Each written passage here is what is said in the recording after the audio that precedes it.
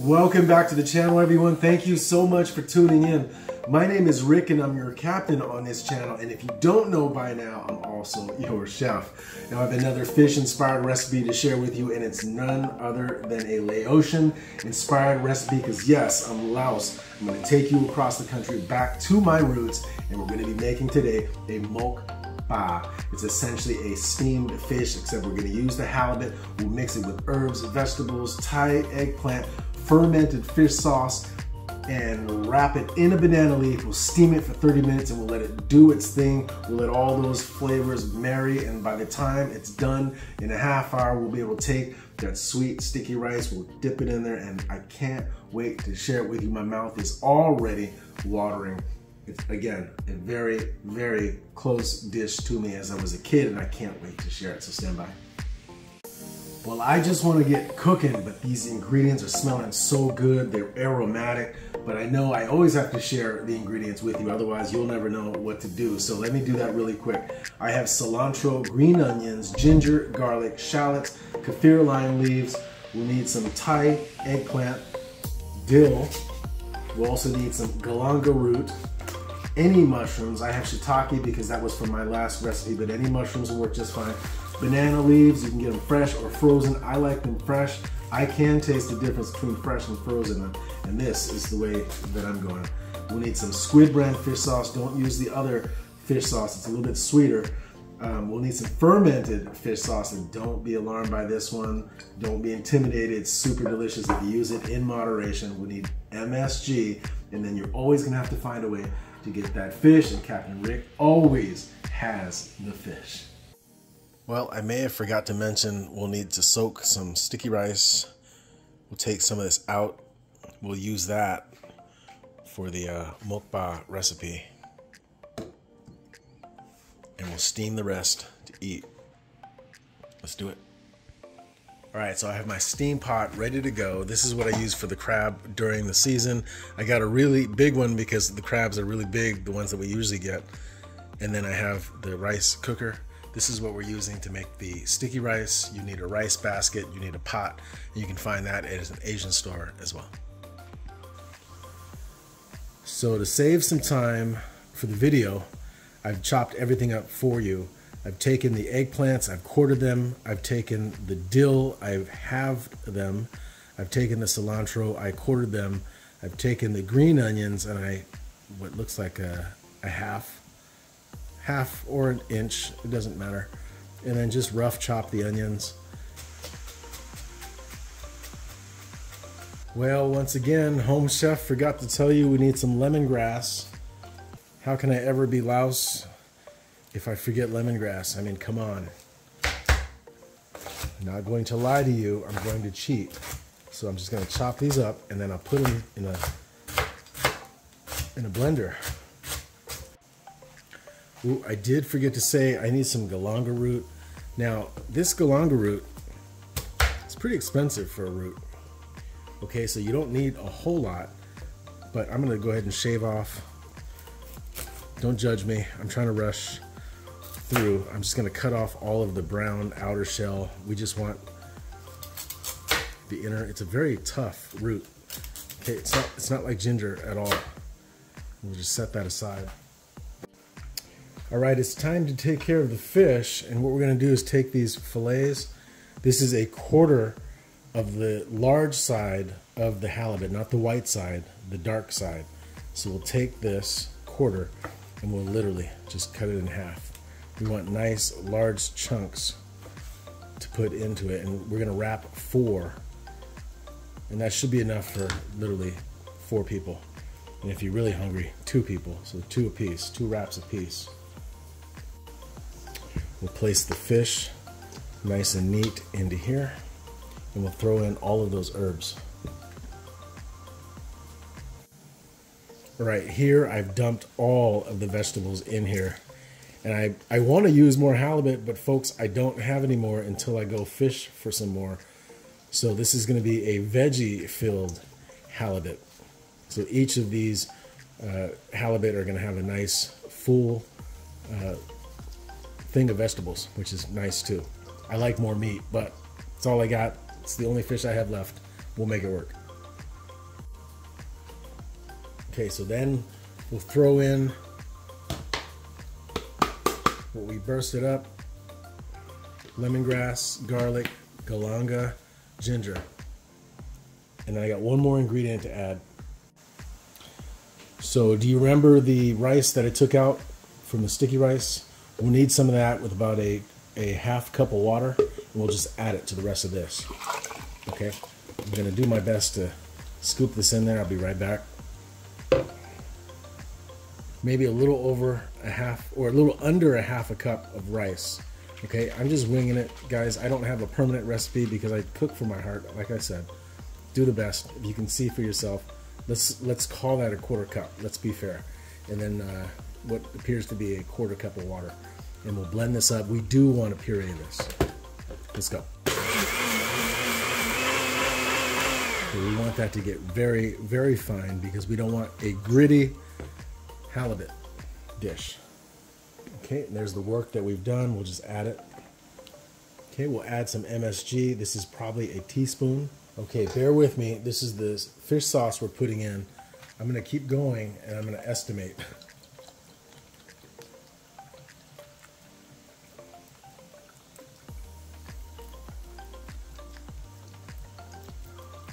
I feel like that's about 3 to 4 tablespoons. Okay, so don't be intimidated by this one. This is the fermented fish sauce. Let's go with 4 to 5 tablespoons of that. Man, I almost forgot about the mushrooms. Let me chop these up really quick. I forget a lot of things in the kitchen. Guys, when I'm cooking from the heart and I don't have a final recipe, I'm just kind of working this as I go. For all you vegetable lovers, we're having vegetables with halibut tonight instead of a halibut. So I went ahead and put some gloves on because I'm going to be using my hands. Remember, the halibut is at the bottom. You do not want to break the halibut. Just, if you find the halibut at the bottom, gently lift it. So I'll take this banana leaf out of its wrapper. It's huge, okay? So we only want a little bit of it. I mean, back in the country, folks actually build houses with this. It's crazy. But I'm just gonna take some of this. I'll portion it out. I really just want to portion it for the 4 halibut that we're using. So we'll use maybe about, let's call that a 10 by 10, or just roughly 12 by 12, whatever you end up getting. Okay, we'll just get a few pieces off. But like I said, if you get the frozen one, it is cheaper. The frozen one is about $1.99 a pound. And this fresh one is a little bit more expensive. It's probably like about $2 a pound. Oh, wait, no, that doesn't sound right. I think it's like $2.50 a pound. It's like 50 cents more. All right, I'm just gonna do one, just so you can see what's going on here. I'm gonna take 2 banana leaves, just like that. We'll take some Kaffir lime leaves. We'll throw it right at the bottom. Those beautiful Kaffir lime leaves that I got from my brother. I like mine spicy, so I'll just put some peppers at the bottom. Take a piece of the halibut.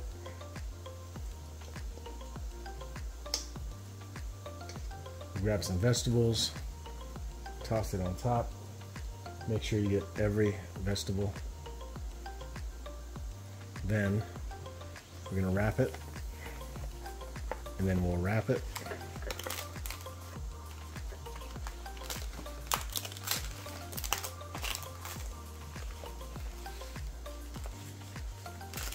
If you know a better way to do it, more power to you.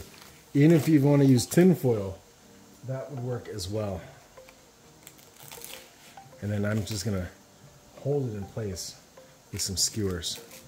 Careful not to poke yourself. That's it.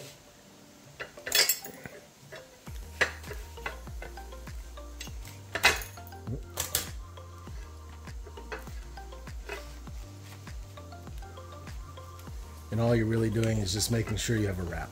That's it. The only time that bananas are allowed is off the boat. Just saying. So here's a recipe that calls for banana anything.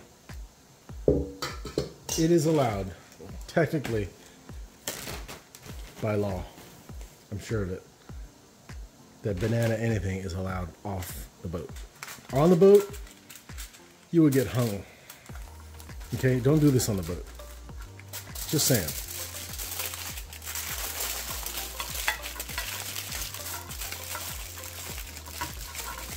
That's it, we're done. I'll just throw that on top. That's just the vegetables, leftovers. There you have it. We'll let that go for 30 minutes. That way everything softens up. All right, so I already have my pot boiling up. I'll just throw that on top. Put the cover on it. We'll set the timer for 30 minutes and I will see you later. All right, well, our rice is steamed up beautifully for about an hour. I'm just gonna mix this up just a bit to get that steam out, and then put it in the bamboo rice basket. Here we go. This is not about how to make sticky rice.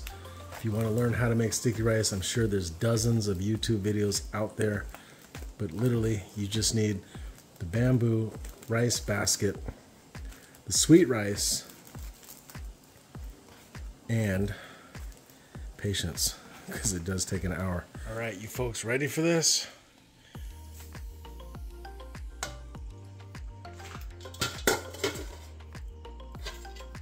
All right, I'm gonna see if I can grab one and put it over there. All right, so I'm gonna do my best to take this out carefully, and I'll set it on this plate, and that's it, and we'll unwrap in just a second. All right, so I know that seems pretty difficult, but all of the ingredients, if you can find them at a local Asian store or wherever you can find and source the ingredients, it is one that you're not gonna want to miss. Here is Captain Rick's Mokba halibut, from the halibut that we caught from the San Francisco Bay.